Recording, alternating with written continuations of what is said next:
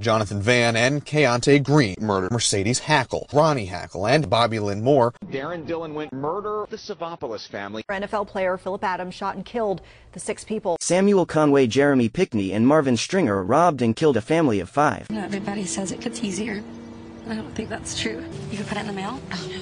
It's too much money to trust to the mail. That we could not come down for the funeral. I mean, we really wanted to come, but it was so close to the harvest, and then we had an irrigation leak, and then we had to bring in a water truck while the lines were being fixed, and then out of nowhere, a pipe burst, and then it was this whole back and forth thing with the county. I'm Sam, Jessica's boyfriend. Hi, Sam. Lawrence.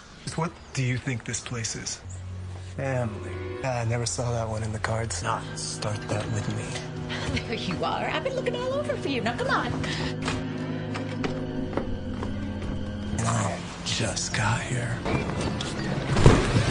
Can you tell me where you are? Yes, I'm at a farm. The farm? Don't you have GPS? It's a farm. That's not how it works. Gotta go right now. Sam, you're scaring me. I need you to trust me on this before we become the opening to next month's episode of Farm Towns and Body Dogs!